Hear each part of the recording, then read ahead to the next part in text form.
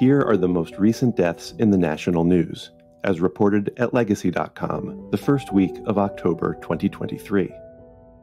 Legacy.com is where you can find any obituary or publish an obituary in any newspaper in America and beyond. Football player Russ Francis died October 1st, 2023, in Lake Placid, New York. He died in an aircraft accident at the age of 70. He was a tight end for the San Francisco 49ers, who helped them to victory at Super Bowl 19.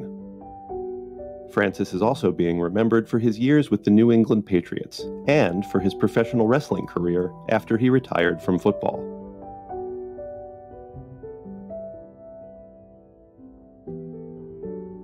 Musician Russell Batiste Jr. died September 30th, 2023, in Laplace, Louisiana. He died of a heart attack at the age of 57. He was a renowned New Orleans drummer who played with such bands as the Funky Meters, Nuclear Rhythms, and Papa Grows Funk. Batiste is also being remembered as a member of the supergroup Vida Blue, alongside musicians from Phish and the Allman Brothers.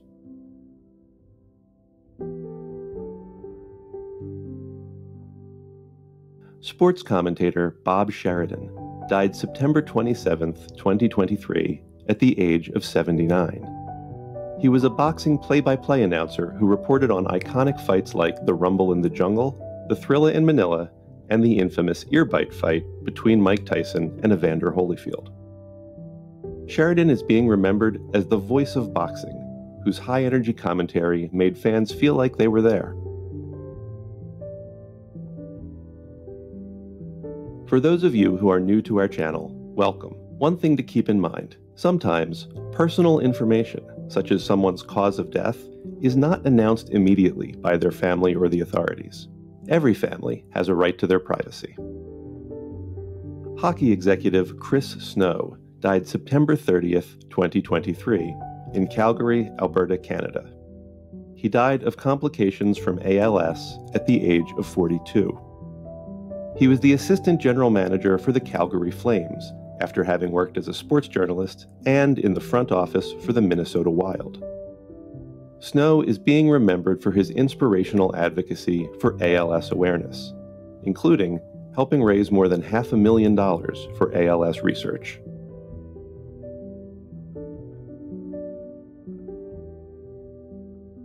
Author Echo Brown died September 16, 2023, at a hospital in Cleveland.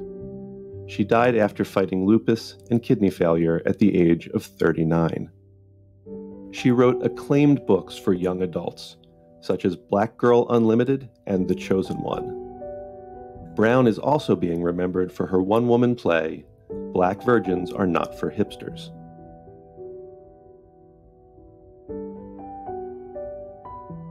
Radio host Alamo Jones died September 27, 2023, after a long fight with multiple health issues at the age of 77. He was the host of the Alamo Jones Show on SiriusXM's Outlaw Country channel. Jones is also being remembered as a singer and songwriter, and as the Voice in Black, the nickname given to him by his longtime friend Johnny Cash.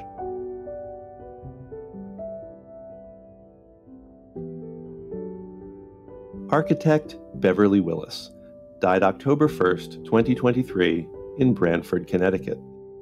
She died of Parkinson's disease at the age of 95. Her designs included the San Francisco Ballet Building and the Shell Bar at the Royal Hawaiian Hilton. Willis is also being remembered as a mentor to other women architects and as a champion of their work.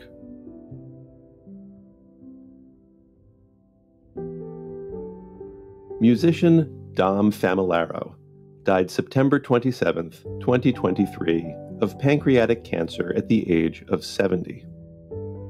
He was a drummer and a renowned drumming instructor who taught clinics and masterclasses all over the world. Famularo is being remembered as drumming's global ambassador for sharing his love of music across the world.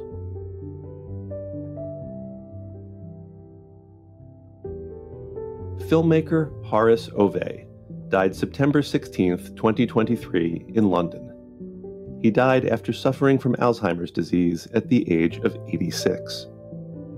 His 1976 film Pressure was the first feature-length film directed by a Black British filmmaker.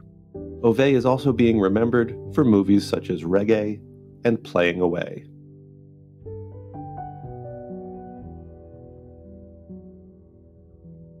Lieutenant General Claudius Bud Watts III died October 1st, 2023, in Charleston, South Carolina.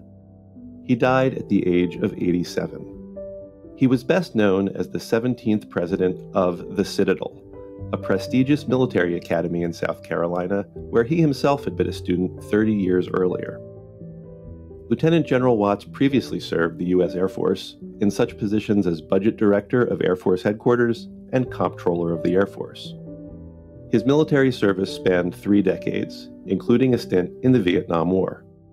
He was also a Fulbright Scholar at the London School of Economics and Political Science.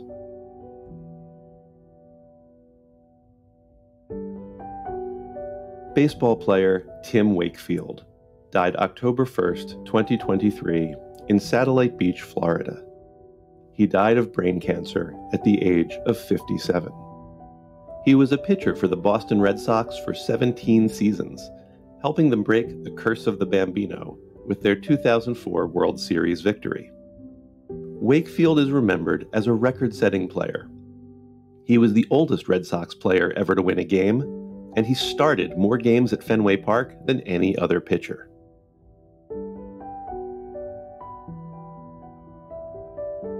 All-time NFL football great Dick Butkus died this week at his home in Malibu, California, at the age of 80.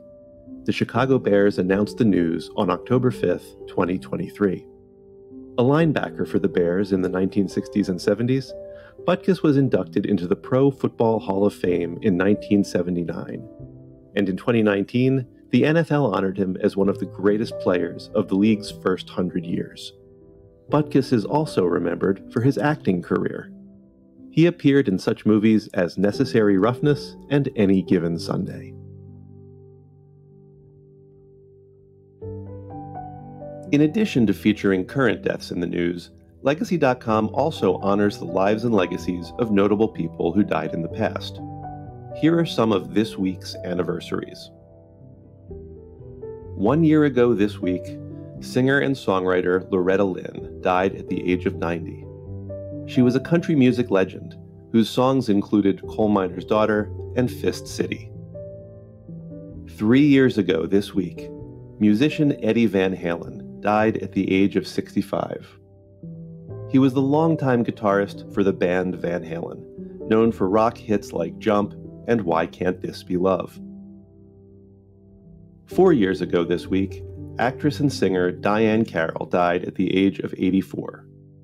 She was a TV star on Julia and was Oscar-nominated for her performance in Claudine. 6 years ago this week, musician Tom Petty died at the age of 66. His many hit songs included You Got Lucky, Free Fallin', and Mary Jane's Last Dance. 18 years ago this week, playwright August Wilson died at the age of 60. His award-winning plays include Fences and The Piano Lesson. 25 years ago this week, actor and singer Gene Autry died at the age of 91. Known as the Singing Cowboy, he had a classic with his signature song, Back in the Saddle Again. 25 years ago this week, actor Roddy McDowall died at the age of 70. He was a child star in Lassie Come Home, and he grew up to star in the Planet of the Apes movies.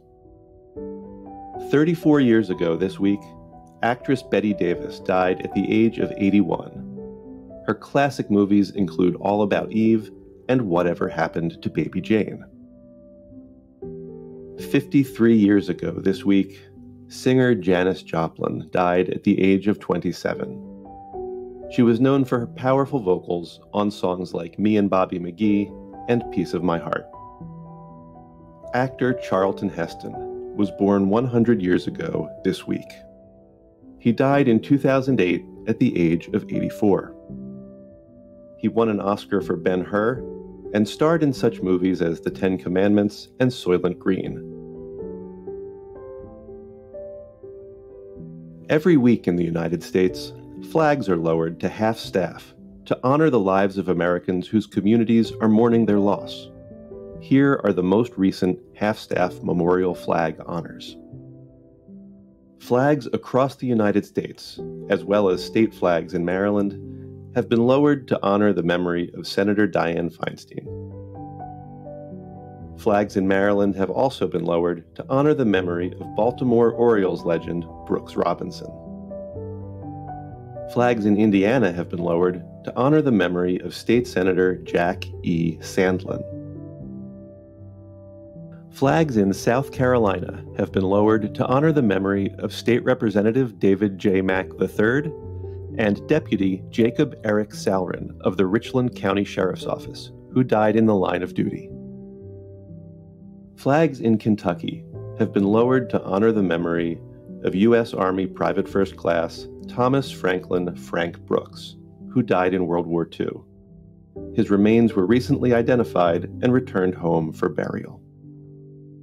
Flags in Rhode Island have been lowered to honor the memory of former Johnston Police Chief Joseph Raza and active duty Marine Gunnery Sergeant Andrew Claremont. Flags in Tennessee have been lowered to honor the memory of Knox County Sheriff's Office Deputy Tucker Blakely, who died in the line of duty. You can read more about the lives of the people featured in this video on Legacy.com. At Legacy.com, any family can publish an obituary in honor of a loved one's memory, online and in local newspapers everywhere. Just visit Legacy.com and select your local community. You can also follow Legacy.com on Facebook and subscribe to our channel here on YouTube to stay up to date on national news deaths.